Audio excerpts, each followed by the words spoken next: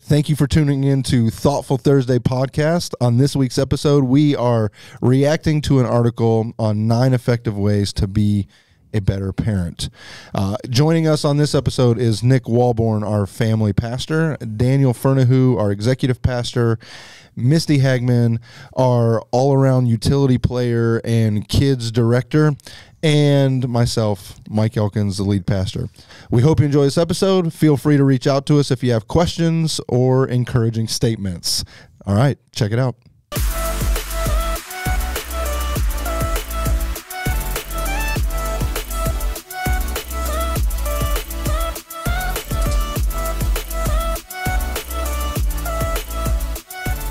All right, guys, thanks for joining us on Thoughtful Thursday, and we're going to jump right in because the last one took us a long time because apparently we all are terrible parents.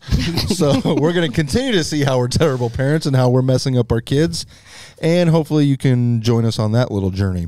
So far, just a recap, we've been through, did we go through 5 of them last time? It was boost your child's self-esteem, catch kids being good, set limits and be consistent with your discipline, make time for your kids, and be a good role model. So we'll get right in to number 6. We could probably just eliminate that last one from just edit it out. Edit it.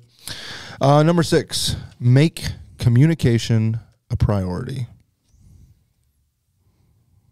What exactly do they mean with that one? That's a good question. Here's what it says. You can't expect kids to do everything simply because you as a parent say so. Yes, I can. That was also my thought. They want and deserve explanations as much as adults do. If we don't take time to explain, kids will begin to wonder about our values and motives and whether they have any basis. Parents who reason with their kids allow them to understand and learn in a non-judgmental way. Make your expectations clear. If there's a problem, describe it.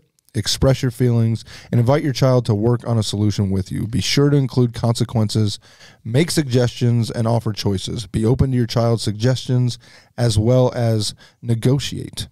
Kids who participate in decisions are more motivated to carry them out. Well, I'm not sure I agree with a lot of this one. Anybody else? So I will say this.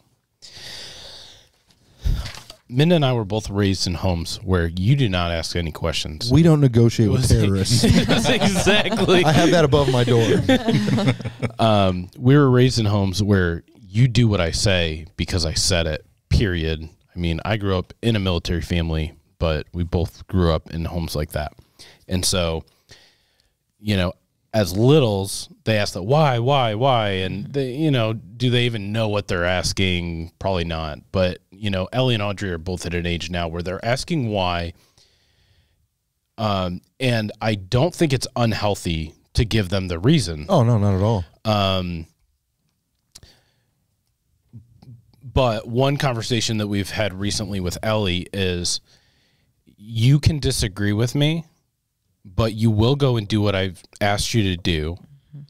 And after it's done, we can sit down and have a conversation about, like, hey, I disagreed with this or that. And there was one specific time where, like, she was just literally arguing with Minda over, well, I don't think it should be done this. I don't even recall what it was that was the center of the argument, but I'm like, but just having that conversation was like, hey, you can disagree. Like, and I want to have a conversation with you because I don't want you just to resent and be angry, but it's a both and here. You're going to do this, and let's talk about it after, because we do have good reasons. And because of the argument, I really cannot even, I can't recall the specifics, but it was, something to help and to protect her. And like, don't play with an axe. Well, that's one. Actually, during our conversation, we talked about that incident. Yeah, and you'll be talking about that one a long time. Do you remember when? This is very You're similar. You're gonna get some mileage out of that one to the accident. And so I don't have any problem having the conversation, but I do care about the heart attitude behind where they're coming from. So my initial response to this prompt is age appropriate. This changes drastically at different age seasons. I remember one of the things I learned, and whenever I say I remember, I mean I loosely remember because I'm going to get the words wrong. It was something through the transitions of in your parenting style, you go from kind of dictating, that's not the right word, right? But that's basically you're telling, and because I said so is probably good enough and appropriate. Then you go to teaching, then you go to coaching, then you go to mentoring. Yeah. And how you have these conversations and communicate changes drastically depending on what season you're in. And that's and a good framework. Yeah, I like that. When kids are little, obviously they need to listen the first time we speak because we have to keep them safe. If we're saying stop, don't go into the road, they need to know when mom says stop, I stop. When dad says stop, I stop because it keeps me safe. But you're exactly right. Through every age, there's some degree of communication that needs to happen because, again, we want to teach them. They do need to know that we are their ultimate authority for their safety. I love the, and I'm going to probably get this not all right, the Corrie ten Boom story where she says she asked her dad a really hard question. There's a lot of details to this I'm going to leave out, but she asked her dad a really hard question, and he gave her the analogy of carrying a suitcase and it being so heavy, and when she's older she'll be able to carry that suitcase, but for now let him carry it for her. In other words, she didn't need to know all the details about the thing right then. She just needed to trust him, his wisdom, his parenting, and someday she would better understand when she was able to. I love that. That is good analogy. That's a really good story and book to read. It is. It's so good. I listened to the audiobook with a couple of my kids, and it was really impactful for them. Yeah. I mean, you guys said everything. I struggle with this because I do want you to do what I say immediately. I have no problem with asking questions. I mean, a statement I make a lot about faith is God's not afraid of our questions. Questions lead to answers. Answers lead to truth. The truth sets you free. So, like, I'm okay with a questioning spirit. And honestly, I want my kids to question, like, especially as they get older and peer pressure and temptation of, like, well, why do I want to do this? Why would you do this? So, like, I want that. And I'm okay with them asking, why do I have to do this? Like you said, well, I need you right away, all the way, happy heart. Then we'll talk about it. And honestly, sometimes my answer is, because I said so. Like, I don't have a good reason, honestly. There's something in my parental instincts that says I need you to stop doing that. And for right now, that's just going to have to be good enough for you because that's what's going to happen. And I don't necessarily know if I agree with the negotiation. I was actually going to bring that up. I actually do, but I think it's, again, age appropriate. Where your kids are at, no. But, like, if I tell Caleb or Abby, let's take Caleb. I mean, he's a senior in high school. Hey, can I spend the night at my friend's house? No. Why?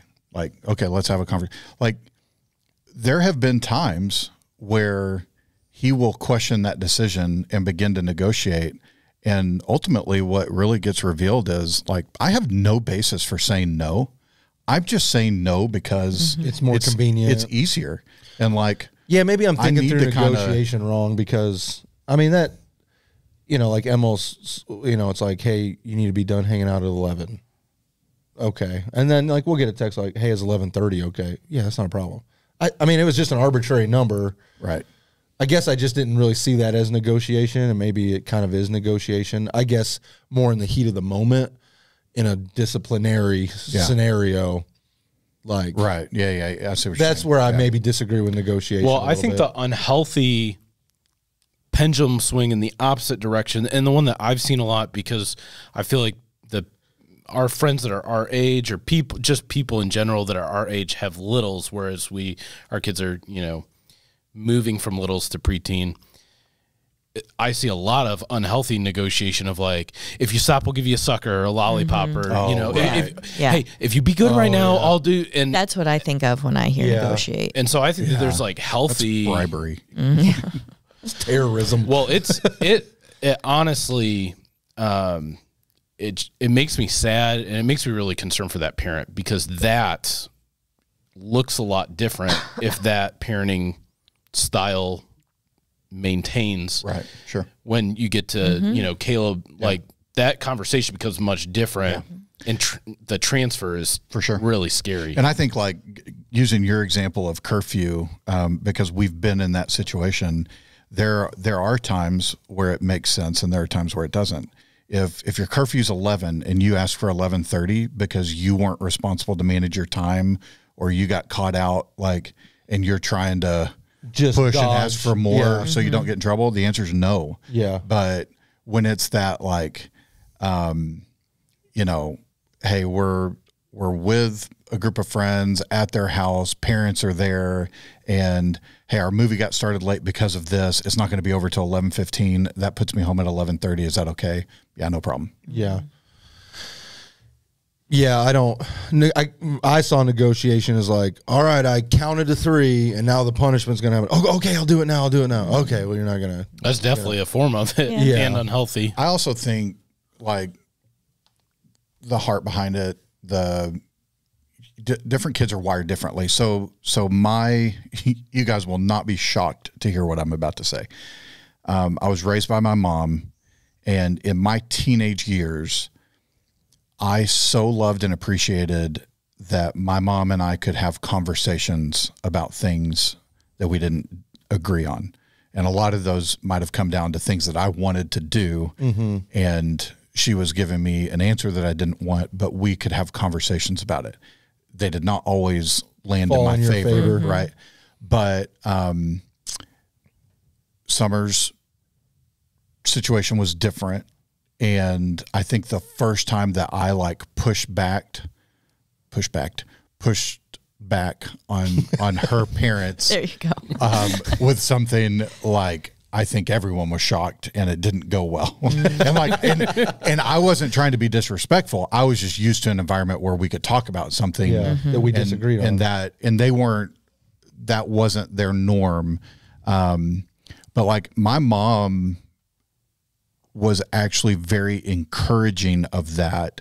And I can remember a lot of conversations of, like, I think you know, you're going to grow up to be an attorney. You love to debate. You really disappointed her there, didn't you? Yeah, no kidding. You love to argue, like, and she didn't try and squash that in me. She tried to direct it. Yeah. She tried to put it in, like, if you're going to argue or debate, there's a right way to do that, a healthy way to do that. And do it for a right cause. Yeah. But she didn't just try and keep me from asking questions or negotiating or debating. She just taught me how to do it better. And y'all may disagree with that. Yeah. No, I think I agree with that. I think that's even interesting just thinking about, because I think the way I was raised, and Mom, if you're listening, I'm sorry. You were a great mom and you loved me well. But I mean, it was like, it felt like at times there was a clear winner and a loser to arguments. And so even as you share that, I'm like, man, I wonder if that's why I just kind of, I feel like, and I can argue about silly things and dumb things, or, you know, theology a little bit. But, like, for the most part, I don't like confrontation. I don't want to get in an argument. I feel like you're very quick to not, like, argue, but, like, have a discussion about something that maybe, like, we disagree with. I'm talking to Daniel on this. Just processing through that a little bit of, Sure. like, I wonder if that's why I don't. I definitely approach confrontation as the outcome of this is 2 winners. Yeah, Like, it should be a win-win. I don't. And I not- don't feel like. And I think just even you sharing that is, and I've tried to be good and invite Ellie into, because Audrey's probably not 100% there, but Ellie encouraging, like, if you disagree, please come up and ask me why. But your heart behind how if you come up and have With an attitude, attitude, you know, like, Dad, I don't know why you made me do this. Could you explain to me why? That's a much different conversation. I'm trying, but it's definitely not something that I feel like is easy or natural for me. Right. And I don't want to be a parent that's like, well, I'm going to win this. Right. I think one more thing on this: make communication a priority. You know, we're kind of applying it to maybe confrontation, stuff like that. Right. But I think just Sorry. in a general sense, no, reading the description, that's kind of what it sounded like. But I think just communicating, making it a priority. And we talked about in other things, boosting your child's self-esteem, catch them being good, just keeping those communication lines open. Like you said, a car ride is such a great place to have a conversation. Turn the radio off or turn it on and sing with your kids, but turn it off, ask some questions. I told you this, and we're kind of going through this in our parenting. I can sit down with one of my kids and I can look them in the eyes and have awkward conversations. I can tell them I love them and it not be super uncomfortable for them. I was not that kid. So my dad learned that about me, and he would let me off the hook in the awkwardness, but he would write me letters. Yeah. And I still have the letters, because I would listen through that way. And I would listen the other way, but it just made me so uncomfortable, for that to happen. I'm not a physical touch person. So like when my dad would hug me, it was like, oh my gosh, please stop hugging me. So we have one kid who it's like, we need to figure out how to communicate differently, because some of that stuff does make them uncomfortable. And so we have to find other ways to keep those communication lines open. And it's difficult as it is. And it's for me, it's been one of the most difficult things as I've grown into different parenting phases, is just be willing to experience the awkward with your kids at the same time. And nobody likes it. It's uncomfortable to sit down and have an awkward conversation with your kid. You just have to do it. Yeah. And do it in the least awkward way possible for them. But like, I'm not looking to shame or embarrass my kids, but you do have to just have difficult conversations with them. But when you communicate often, it becomes a normal part, and they're not so off-put, I think. Yeah. Misty, did you have something you want to share? You kind of look like you did. I totally agree with you. I am not a physical touch person. I am not good at face-to-face hard conversations. I communicate with both of my kids. If it's a really hard thing, I will communicate through writing or a text message or something, and they will talk 100 times more if I do it that way. Yeah. Not to say that we didn't have hard conversations. We definitely did. And I think I said it to you the other day. Keep talking, keep talking, keep talking. When you have teenagers, they have to know, no matter how weird or awkward this is, mom and dad are going to bring it up. Yeah. Johnny is very much tackle it right now. I'm going to get nothing's off limits for him. Nothing's off limits. He gets to the root of the issue. Yep, come here. We're going to talk, and I have to give him, like you're saying, Minda will touch your leg under the table or whatever. I'm looking at him like, not now. Don't do it. Now is not the time. He's not great at reading the room when it comes to those situations, but he is quick to get to the heart of the issue. We're going to talk about it. We're going to have it out, and this is how it's going to go. I'm more like, okay, it's going to be this timing, and I need to write this letter or say this thing, and I have to get it all together. But there is always communication. If you stop communicating, you're going to be in trouble. If you are fortunate enough to be co-parenting and you're not doing it on your own, yes, you will recognize that you and your spouse probably balance each other out and bring different strengths to that. For sure. Because Summer is definitely more like you, Misty, and I am more like Johnny, where I want to deal with it right then. And sometimes she's getting me to hit the brakes, and I've had to learn to listen to her and trust her in that and her instincts. And she's had to learn too, for me, that sometimes she just doesn't want to deal with something. Gotta address I it. agree. And Well, that leads that's into good. number 7 perfectly, Oh, does it? which is be flexible and willing to adjust your parenting style. If you often feel let down by your children's behavior, perhaps you have unrealistic expectations. Parents who think in shoulds, for example, my kid should be potty trained by now, might find it helpful to read up on the matter or talk to other parents or other development specialists. Kids' environments have an effect on their behavior, so you might be able to change that behavior by changing the environment. If you find yourself constantly saying no to your 2-year-old, look for ways to alter your surroundings so that fewer things are off limits. This will cause less frustration for both of you. Obviously, as your child changes, you'll gradually have to change your parenting style. Teens tend to look less to their parents and more to their peers, but continue to provide guidance, encouragement, appropriate discipline while allowing your teen to earn more independence and seize every available moment to make a connection.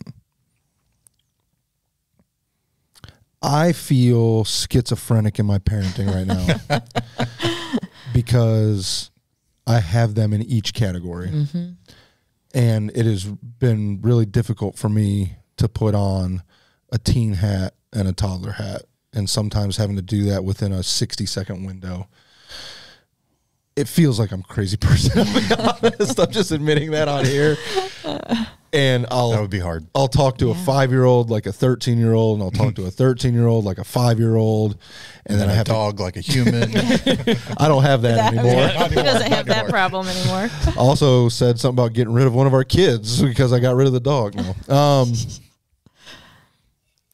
Yeah, and then I have to make a lot of apologies. Mm-hmm. More to my older kids who I treat like little kids. And maybe we can add that as a number 10, just being willing to say you're sorry. Yeah. Yeah. Or I that you're think wrong. Huge. Yeah. Yeah. For sure. Absolutely huge. Mm-hmm. And the more, it's different, you know. Obviously, when you go from 1 to 2 kids, all of a sudden this flexibility and willing to adjust has to grow exponentially, like just going from 1 to 2, because my first 2 maybe are the most opposite human beings. Mm-hmm. And then, you know, the third one's a little bit like the first one, and Cal, I don't know. I don't know what his life's about. Of them all. But it seems like the more you add to the quiver, the more you have to adapt and overcome. Feels like I'm in the Marines at this point with child rearing. And again, I know I'm just like maybe getting some free counseling here, but you just always question. I always question. I think I'm doing everything wrong. I don't know if I'm doing any of this right. I feel like I'm letting them all down and trying to talk yourself off that ledge quite frequently. I think I agree with you. I feel that way. And I think it's really important as parents for us to have other parents that are done with the stage that you're at, that you can ask questions of, and that they can speak into your parenting. Mm-hmm. I mean, you see it all the time on Facebook where a mom will be like, you know, my kid hasn't pooped in 2 weeks. What should I do? You know, and that's not necessarily a bad thing, depending on the topic, but we got to be really careful of who we're allowing to speak into our lives. And I mean, Misty probably could count. You need more hands to count the time I've sat in your office going, is my kid normal? Am I ruining my kid? And having people in your life that you can ask very direct questions of, hey, when your kids hit this preteen, you know, age, what did you do? And, you know, how did you navigate this? You know, we had a conversation I think last week about, you know, hey, we got to have some awkward conversations coming up with Ellie, and what do you think about this or that? I think that having those people in your life to speak into your parenting style and what maybe needs to be put to death and what needs to be, you know, implemented or learned is really important. Yeah. Well, that's why I said in the introduction, I introduced Misty as also a jack of all trades, because I didn't know what he said there. I didn't hear the jack of all trades part. Yeah, yeah, all around utility player. Like, it's what? A baseball term. Means you're good at everything. Yeah, like, because I mean, you probably spend a quarter of your work hours as like the staff counselor. You need to start 5 cent. Yeah, 5 cents. I'm the last person that should be counseling. I am the person who apologizes to my firstborn on the regular. I'm like, I am so sorry. You were the test dummy. Yep. Emphasis on dummy. We messed up so much. When it says, you know, something about here, it said something about expectations or comparing was huge for me in my 20s when I was first a parent. I'm looking at these other parents like, oh, well, we have to do that. They're doing that, so we have to do that. Oh, look how their kid behaves. Mine should do that. Well, I had the opposite of what most of those kids were. And I'm like, I don't know what to do with this. Yeah. And praise God for people like Pat Nichols and Amanda Davis and those ladies who came alongside me here and were like, they're going to be just fine, you know. Amanda had a strong-willed firstborn son, and she was a godsend to me in talking about that. Pat and Dave, same thing. And then Pat ended up being Hayden's first grade teacher. Oh, I'm so thankful for those teachers who did not make me feel like I was a terrible parent because my kid was doing the things he was doing at school. You have 2 kids of your own, and like again, thinking endgame, I like your 2 kids, but you also have this exponential effect because you've been a part of so many kids' lives. Like, we don't necessarily have that, you know, like I was in student ministry for 10 years. So I have some teenage stuff that maybe I've seen. Same with you. You've had some kids ministry, student ministry experience. And again, I'm not trying to make you feel old, but like to have that many years with that age range, so many years in that age range, it's just, it would be stupid to not sit down and ask you, I mean, is this normal? Since before I started junior high, so many years. Nick was born the year Johnny and I started dating. It's a good year. Yeah. It's a good year. So, I mean, so you just have that exponential effect of seeing a ton of test cases of what happens when a parent does this and when they don't do this, and stage of life things. So it would just be stupid to not sit down and ask someone those questions. So yeah, we have to be flexible, willing to adjust, willing to have humility to go, I think I'm doing this wrong, and I need to make some changes. Yeah, and I'll just say, as far as the comparison game and expectation, like we've all fallen victim to that, but we have to be really careful that we're not parenting our kids based on our needs versus theirs. Yeah. Sure. You know, there's a whole lot of, I'm a failure as a parent if I can't make my kid look like those other kids. And what a huge, huge mistake. Yep. Yeah. And parenting out of that, even that woundedness, you know, a lot of times you'll see generational stuff where, you know, this person had just an awful childhood, and like even making statements like, I'm going to fix what happened, which I understand and I appreciate and love the heart of what they're trying to do. But now you're just trying to parent towards specific behaviors and not to hearts. Yeah. And I think like a great example of that is, you know, I was raised in for a season in a disciplinarian kind of tyrant, my stepdad, air quotes, very discipline heavy, not a loving, encouraging person at all. So I could now, if the thing that you see a lot of parents do is, well, I'm going to be the opposite of that. I don't want my kids to always be in fear. Yeah. So they're not going to have rules like that. They're not going to ever question whether or not I love them because I'm never going to discipline them or spank them. Well, you're not parenting your child. Right. Yeah. You're addressing your own issues, hurt and wounds. Yeah. And that's not healthy parenting.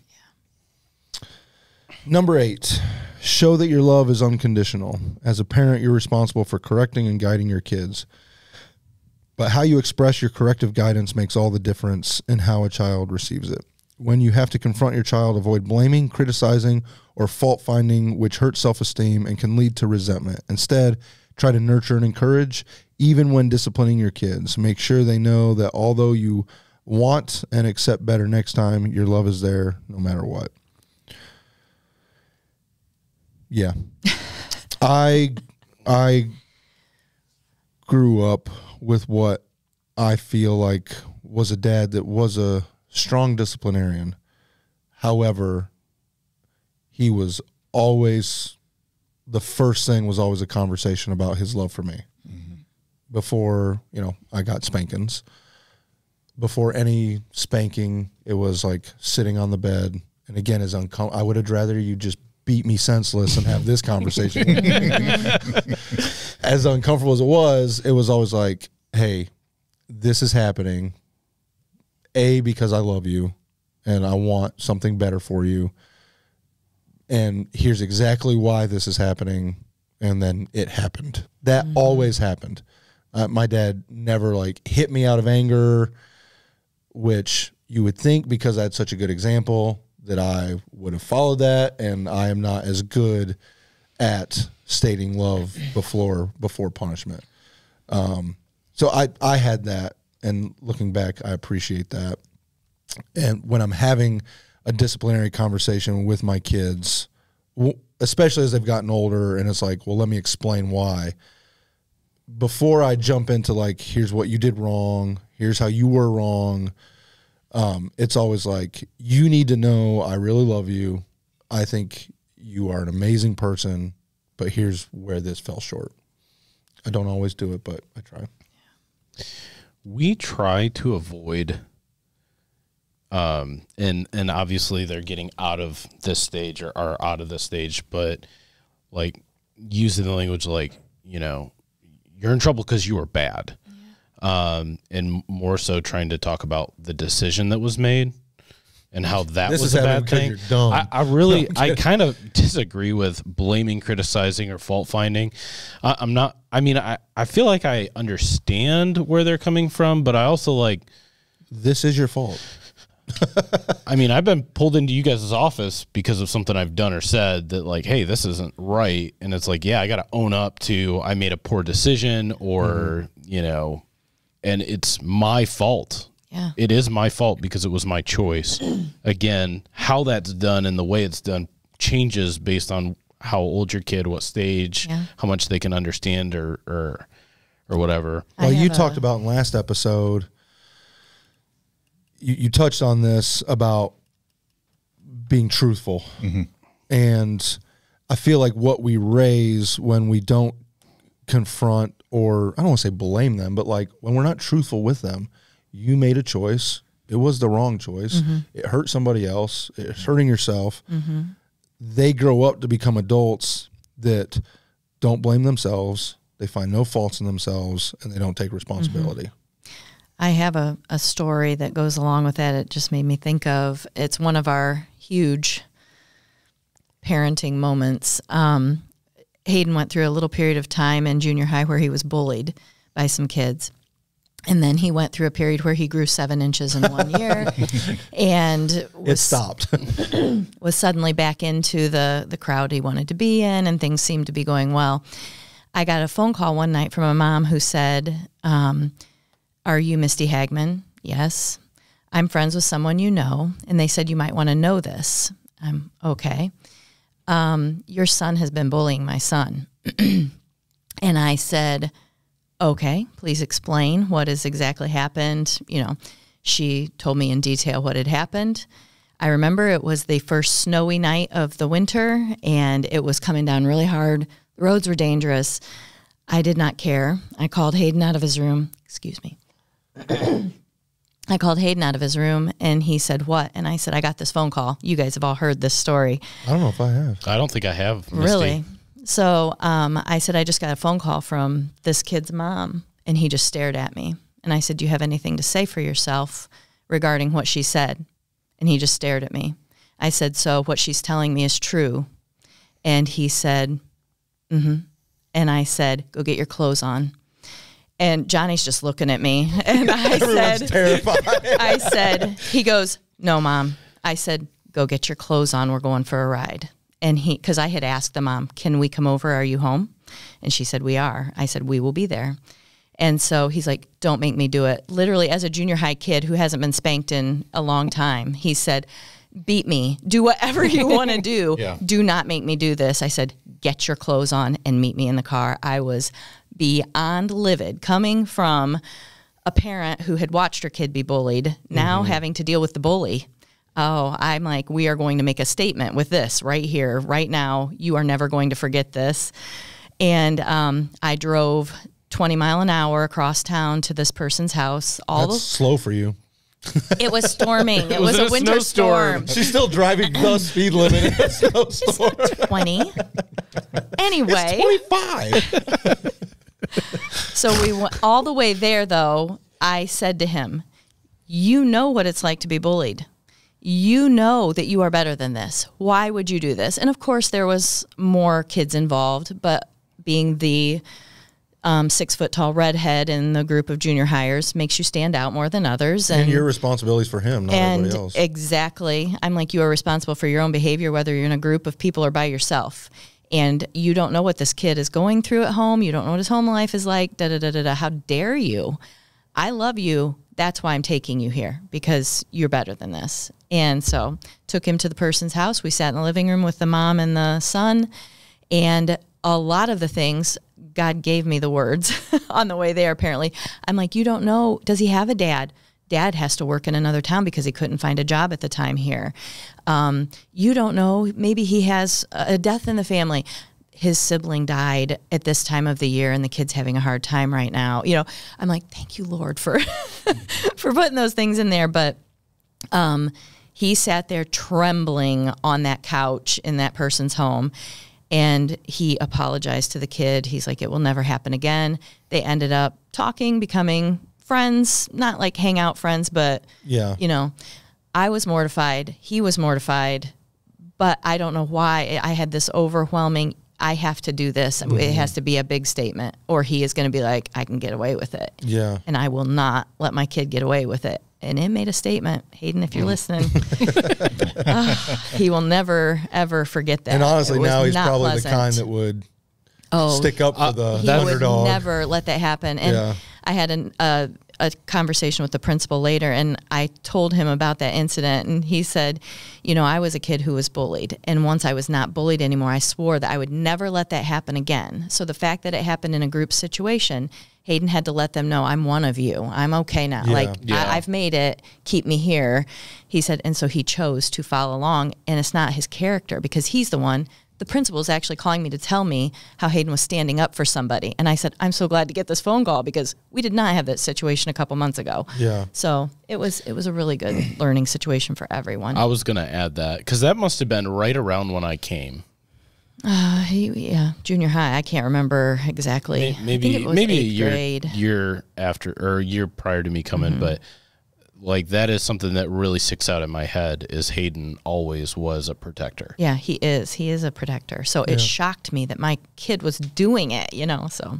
But I'm saying, and that's probably a part of why that's a huge part of who he is. Yeah. Because you were willing to place blame and criticize. But he said, you know, I can't believe you made me do that. I said, if I didn't love you, I would have just slapped you on the hand and said, don't do it again. Yeah. I said, you had to know how devastating this is for people. I mean, you've lived it. So, I don't know. Yeah, that unconditional love is, you know, sometimes you wonder, like, can I really do that?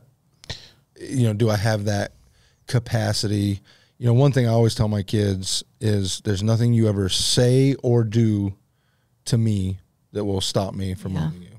Even if you feel like you stop loving me, that's just always there. But, you know, when you think about the love of Christ, you're like, man, I don't know if I have that capacity. I hope through the power of the Holy Spirit I do, but. Yeah, that was going to be a follow-up question that I asked, is it possible to have unconditional love for our kids? And I think if we're not careful in our parenting, we can teach our kids that our love is conditional, and if you live within these conditions, you'll be loved, but if you live outside of them, you will be unloved. Yeah. I mean, I think you see it all the time where parents and kids don't talk to their parents, you know, don't talk to each other anymore. That's a broken relationship. There's probably still love there, but the relationship's broken.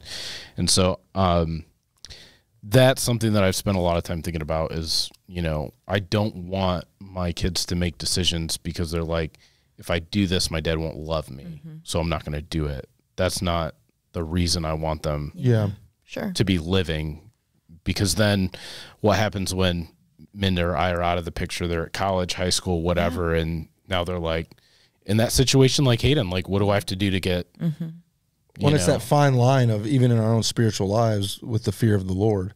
Sure. I don't want to do anything that's going to disappoint the heart of my Father. And I don't think that's an unhealthy thing. I don't ever question, does he love me? But it's like, can I still disappoint or break the heart of the Father through my actions? Yeah, I think that happens, and it does motivate me to maybe live a little differently and to treat people differently. And, you know, applying that to our parenting, it's like, I don't want them to ever think they would lose my love, but like, is this going to disappoint the heart of my Father? And that's just that little bit of like weird, unique, healthy fear of that kind of keeps us on the path of righteousness versus on the broad path. But all right, last one. Know your own needs and limitations as a parent. Face it, you're an imperfect parent. You have strengths and weaknesses as a family leader. Recognize your abilities. I am loving and dedicated. Vow to work on your weaknesses. I need to be more consistent with discipline. Try to have realistic expectations for yourself, your partner, and your kids. You don't have to have all the answers. Be forgiving of yourself. Try to make parenting a manageable job. Focus on the areas that need the most attention rather than trying to address everything all at once. Admit it when you're burned out. Take time out from parenting and do things that make you happy. Focusing on your needs does not make you selfish. It simply means you care about your own well-being, which is another important value to model for your children. I didn't know taking a time out of parenting was an option on the table. It's like the old Saved by the Bell when he would call a timeout and everything would freeze. Yeah. I agree and disagree with this. I think one thing, and this is, you know, we hear it all the time, but parents, a married couple who their kids leave the house and their lives kind of just end, whether they get a divorce or whatever, because all they live their life for is their kids. Yeah. Which I think is an unhealthy option. I don't know if I have a lot more to say. That's all I got to say about that. I kind of in the same boat you are. I don't know if you get to call a timeout on parenting. Even when those of you, I mean, you have one that's out of school, out of the house. You were joking the other day, like when she's home, she'll still be like, "Hey, can I go?" You're like, "You don't have to ask me permission." Ellie does that too at 21 years. I'm like, "You're 21. You don't have to ask permission." I appreciate the heads up. Yeah. It's not an ask at this point; it's a tell. Also, move out. No. So I don't think you get to take a time out even when your kids are adults and you're a grandparent, and obviously none of us know that world yet. But I do think they made a statement about taking care of yourself because that is modeling something for your kids. I am a big believer in that, with lots of facets, like spiritually taking care of yourself for your kids to see you sitting at the kitchen island with your Bible open. Not that you're doing it for show, but you know, if it's 7 a.m. and you're sitting there and one of the kids gets out of bed early, comes down to get a bowl of cereal, they're not going to say anything because he's 5 or 6, but he sees mom sitting there with a Bible open, you know, journaling, and like she's taking care of herself. Someone's seeing that. I feel that way with fitness. Like I have no problem telling my kids, no, dad's got to go to the gym or dad's got to do this because this is a value for me. I need to take care of myself. And hopefully your kids learn that as much as they learn the bad stuff. Yeah, I don't think I disagree with anything you said, maybe, but I think it's important, and this goes to what Nick's saying, and I'm not sure, I guess it's answering the question. I think it's important that our kids know that they're not the center of our universe. Absolutely. We have to parent, and we don't get to take a break from parenting, but part of parenting is showing them that they're not the center of the universe. I agree, yeah. And so if Summer and I mean, especially at certain seasons of parenting, if we have a dedicated time for the two of us where we're sitting down on the couch having a meaningful conversation and our kids come in and, you know, of course you don't ever want to miss opportunities, but our kids needed to know, like, you know, hey, can you do this for me? No, I can't. You can wait. You can wait an hour because we're having a conversation. Like the world does not end because you showed up. You want something from me. Yeah. Again, age appropriate. Communication matters.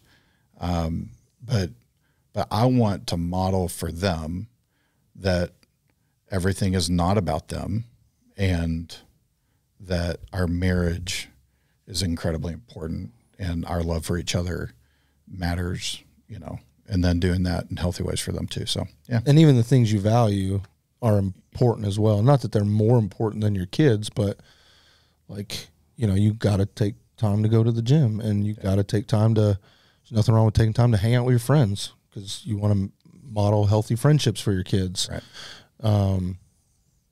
Yeah, no, I think that's spot on.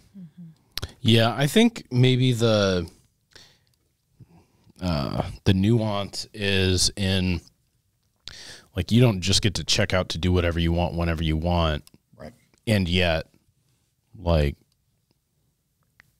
we live our lives, and our kids, I think that is maybe in the top 5 mistakes parents make, is their lives are their kids. Yeah. And Min and I have struggled with it at times where we go out to eat on a one-on-one date night, and it happened a few years ago, and it was one of those moments where we really got to change this, where we did not have anything to talk about. Absolutely nothing. We just sat there and stared at each other. And then we talked about the girls the whole time, and we got done with that date and was just we got to change it up. We got to do something different. And one thing we did, and I know that this isn't really what it's about, but we got off Amazon, there was a deck of cards that was questions to ask your spouse, and it's just I don't know, random, literally all over the place, random questions. And we did that on one of our date nights, and it felt really dumb to do it because we're sitting at a table with these, cards in our hand or whatever, but it was one of the most refreshing things. Mm-hmm. And it was really healthy for us as a couple, and also I think as parents too. Yeah. I think the trap that young moms fall into, and I know I fell into it big time, was the comparison game and I have to do it all. I have to make everything look perfect. It has to look a certain way. I have to make all the homemade snacks. I have to make all the decorations. I have to participate in this thing at school. I have to do all of it to be a good parent. Mm-hmm. And then you burn out and you're cranky with your kids. And when you can let some of that go and be I don't have to do all those things. I am a good parent and I know it. We put so much pressure on ourselves, especially as the mom. It might have been you and I talking, I don't know, this week. Maybe not, but I'm Daniel, by the way. This is Daniel. Yes, I do forget to do that. I'm sorry. It is one natural benefit of having more kids is because you legitimately can't. And they all know they're not the center of our universe. Yep. It's just a very natural outcome, and you tend to let yourself off the hook, I think, a little bit easier. I do think moms maybe struggle with this probably more than dads naturally. Yeah. I don't know. I think moms more often than not struggle with guilt. Yeah. Especially over the take time for myself, invest in my own friendships, relationships, even for Summer and I to try and do a short, let's do a weekend getaway. There's this mom guilt that kicks in with, we should have the kids with us. Yeah. No, definitely don't want them in. They do not want to be here. Scar them for life. They shouldn't be here. It's the opposite of what is good. But no, that seems to be a difficult thing, I think. But I think that's true of watching Summer and her friends just try and get together. Let's go out to dinner together. And there's this kind of looming mom guilt of, I need to be home. And my kids are home, so I want to be home. They're not that fun to hang out with. Just go. It'll be okay for one evening. I think survive. This is a bigger conversation, and we don't have the time to talk about it, so I'm just going to drop this and then run away. I think a lot of that fault is at the hands of the church. Because we talk about the Proverbs 31. I mean, how many ladies say that? Oh, yeah. To be this Proverbs 31. That's not why that was written. And you will never be that. And then when it comes to talking about men, it's well, don't cheat on your wife and you'll be good. It's like, oh, I'm doing pretty good at that. You know? One thing. I'm rocking it. Not what I got out of the Bible, but Proverbs 31 was like, well, you got to make your kids clothes, and you got to have all these foods, and make a hot meal, and work the fields, and I mean, is it the worst thing? so I just think the church has not done a very good job of actually talking about this topic, and women have taken the brunt of, moms have taken the brunt of that, I feel like. But that's a conversation for another day, but I get pretty worked up about that one. yeah. Misty, any closing thoughts? Moms, take a break for yourself. I Treat yourself. I would not take a break. You have to have limitless energy, Well, limitless. you tend not to take breaks still. I Yeah. know. It is kind of part of the DNA of certain people to not want to stop. But when I look back now and think, I never wanted to take, and if I did, it was like I had to explain myself. If Johnny pulled in the driveway, I would jump up off the couch. I just had to sit down for a second. Like I had. It's like when Mickey buys any article of clothing. It was on sale. Yeah, At Marshall's. It has pockets. Marshall's, $10. Dude, it is a bonus point if it's got I got pockets. jeans at Walmart the other day for $11. Dude, Walmart's stepping it Whoa, up. girl. They're stepping it up. No, but seriously, If take a you break. could give one piece understanding out of a place of humility that we do not have all the answers and we screw things up, but if you could give like, this has been the most helpful thing for me as a parent, piece of advice on the way out the door, what would it be? Quit comparing. That is really solid. It's about heart, not behavior. That's good. Love that. Make sure you're more. Well, That is me. It's like the loudest rumble ever. make sure you're more concerned about being loving than being right.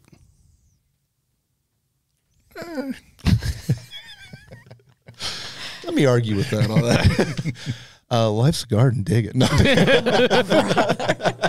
The words of Joe Dirt, Joe Dirt. I heard something last week that has just kind of blown my mind, and I've probably heard it 1,000 times, but it stuck this time. Pastor Chris Hodges was talking about, in my 20s and 30s, I thought I'd write a parenting book. And he's like, now in my 50s, my kids are grown. I just realized I learned how to pray. And I was like, man, that one, that got to me. And definitely, there was a podcast, and he actually said, like, here's what to pray for. You know, because we always talk about pray for your kids. Like, what do I pray for? And he's like, here's what you pray for. It was just really, really good. But I know my mom, I can remember her telling us that for years and years and years, I mean, I'm talking like when we were probably 10 years old and on, my mom prayed for my brother and I and our future spouses like every day. Yeah. And very specific things, but Yeah. that meant the world to me. Yep. Do we have an unofficial sponsor today? Unofficial sponsor is LaCroix. LaCroix. LaCroix For a French sparkling water. I love Dan Bonney. He calls it La Crotch water. It has the essence of, this one is tangerine. Yeah, Sorry about that snort.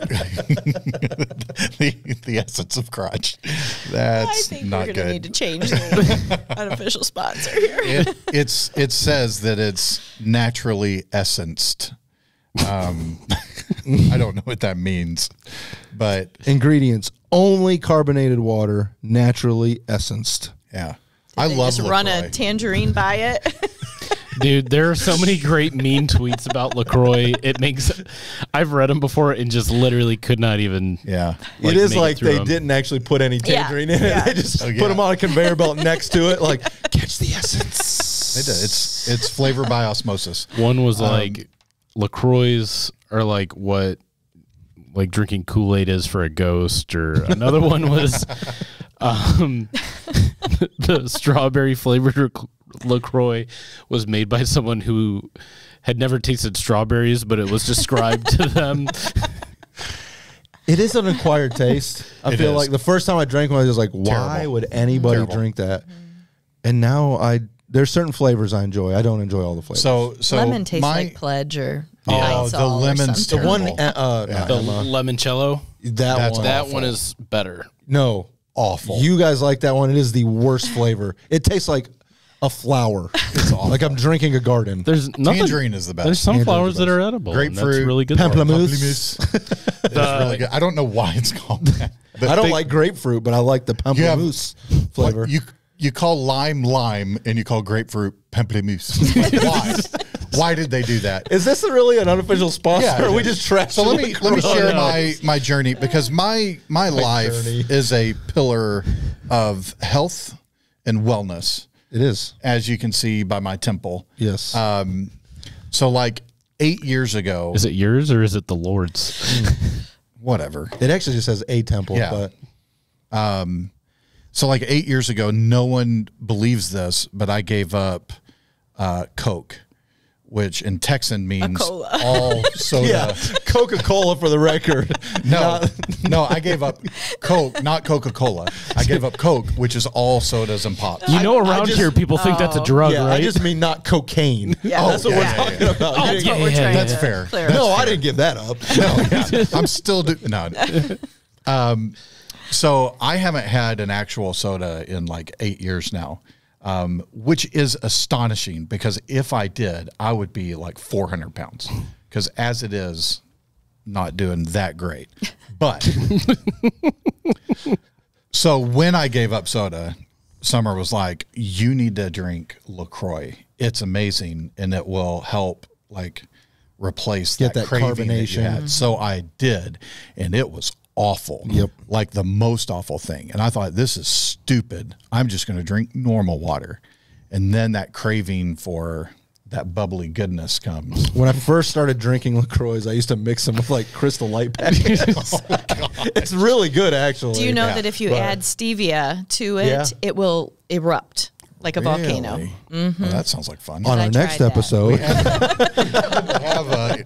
a full Bear one back LaCroix. here. Misty, run and get some stevia. So I will say, once I started drinking them, now I love them. If I try and even take a sip, like Summer wanted, or one of the kids ordered a root beer float, and so I'm like, I'm going to take a sip of this. Just awful. Oh no, But- I still freaking love. But if I have a sip of Coke, it literally tastes like just straight sugar syrup. It's the most I can't drink Coke, disgusting but thing. I'll occasionally, like every 5-6 months, I'll drink a Diet Coke, and it's like I'm mainlining it. It's like, oh, so good. Next thing I'll wake up in a 12-pack. Yeah. So if you're struggling to give up a sugar addiction from like Coke, Mountain Dew, or something like that, and you've tasted these before and they're absolutely terrible, you're right. But if you can like Power make it- through. if you could lie to yourself enough. yeah, power through that first few weeks. Such a and winning then- recommendation. And then start Hey, drinking this is them. absolute dog water. These But will you become drink it long less enough, it's terrible all as you'll time know. goes on. Honestly, it's the truth. It This is. may be the 8th wonder of the world. A company is convinced the This is a main good public product. that this is actually tasty. Yeah. Yeah. So All right. drink LaCroix. Well, that's a great unofficial sponsor. Yeah, thank you, thank LaCroix, you. for powering this podcast. On our next episode, we'll talk about, I don't know. We'll figure that out. Thanks for tuning in. If you guys have any questions or comments, feel free to reach out. We'd love to hear from you. We should do a podcast on like That was the ending. the top 9 ways to be a child, like how to kill it as a kid. Yeah, because our audience is very Yeah. a lot of children They're all are tuning in. after they watch all these YouTube families open Christmas presents. I'm just saying we're all still kids, so We're somebody's kid. I'm crushing it. We're somebody's kid. Child of the Lord. All right, thanks guys. We'll catch you next time.